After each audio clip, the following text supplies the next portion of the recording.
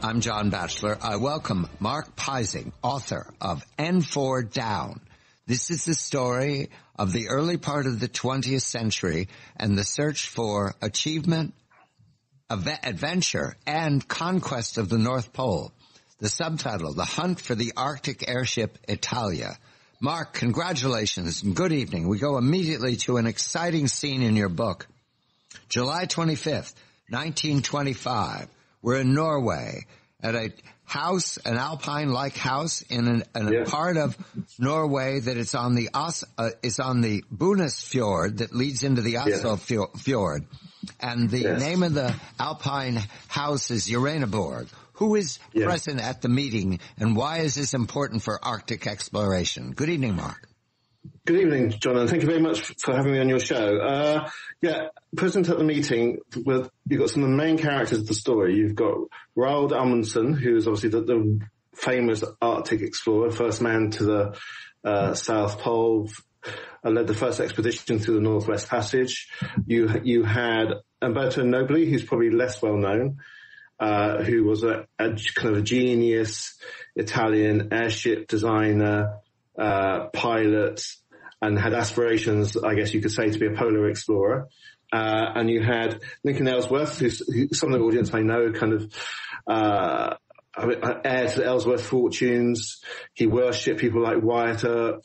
Later on in his life, he wore apparently Wyatt Earp's wedding ring for luck. He explored the Antarctic later on, and the Antarctic transpolar flight in the early 1930s is one of the great triumphs of exploration down there. And then Risa Larsen, who most people won't have heard of, but he was Amundsen's right-hand man. He was a very skilled pilot. He has some knowledge about how to fly airships as well. They're meeting to plan an expedition that is proposed of an airship not only to the North Pole, but an airship for the first time to fly over the North Pole. So why is Amundsen here? His success was at the South Pole going overland. Why does he want to fly to the North Pole? What does that mean to him, Mark? Well, I guess you could say it's unfinished. There's two things. It's unfinished business. He wanted to go to the North Pole back in kind of 1908 and 1909. Two explorers called Cook and Perry claimed to have got there, so he kind of had to kind of divert his interest towards the South Pole, so he never quite achieved that goal. He became fascinated by aviation, so he could see the potential for aviation as a kind of way of kind of covering the distances so much more quickly and more easily than slogging it out on foot. And this is towards the end of his career as well. I mean, I characterize it in the book as one last big paycheck. He was kind of constantly broke, constantly bankrupt, and I think he was reckoning that this flight, along with all the kind of lectures afterwards, the best-selling book, would be his kind of ticket into retirement. In other words, this is a world-famous hero out of funds. Hence, Lincoln Ellsworth is present because he's financed. Now, the Risa Larsen is Amundsen's best friend. These are Norwegians. They're very, very famous worldwide, but they're worshipped in Norway. Umberto Nobile, airship designer, airship director during the war, the Great War. What do we need to know about Umberto Nobile? Why does he want to go to the North Pole?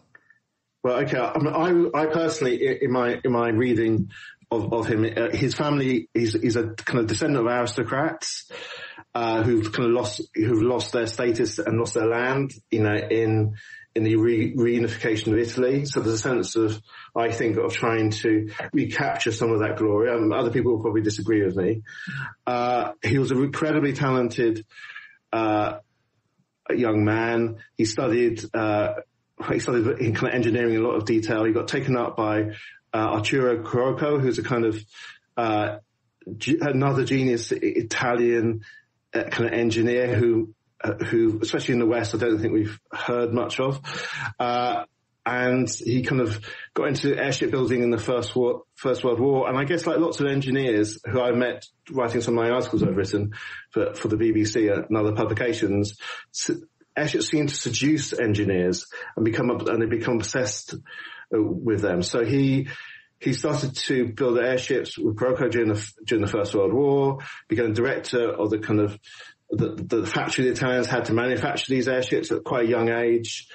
After the war, they carried on. He was one of the designers of the Roma, which obviously crashed. American airship, the Americans brought off the Italians, and he was under a lot of pressure as well. I mean, he was known not to be. He refused to sell his factory to kind of various kind of, I suppose, speculators after the First World War. These speculators, I guess you could say, morphed into the fascists in Italy. So he was seen as being not one of us. He was seen as perhaps as being sympathetic to socialism and communism. So he was also under pressure in kind of Mussolini's Italy, because I mean, Mussolini gained power in 1920. I hope I got that right, 22-23, and in the March from Rome.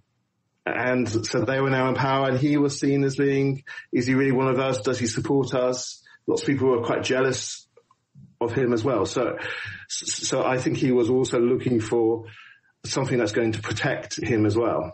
So at this meeting, which is secret because they don't want attention, and at this meeting in which they will soon sign a contract for the purchase of N-1, that's the name of the Italian-built airship that will become the Norge, a Norwegian. They're keeping this secret, but each man at the table has a motive that isn't entirely about exploring. It's about either vindication or triumph or cash. And with Nobile, because he lives a very long time, it's every possible motive. The Mussolini connection is especially rich. What does Mussolini make of Nobile at this moment, 1925? Well, in 1925, Mussolini seems to be on very good terms with Nobile. Like the fascist movement all the fascists in Italy, they kind of worship aviators. The aeronauts were the kind of almost like the personification of fascist ideology. So he is seen, along with a number of other kind of pilots, as being kind of the future of Italy.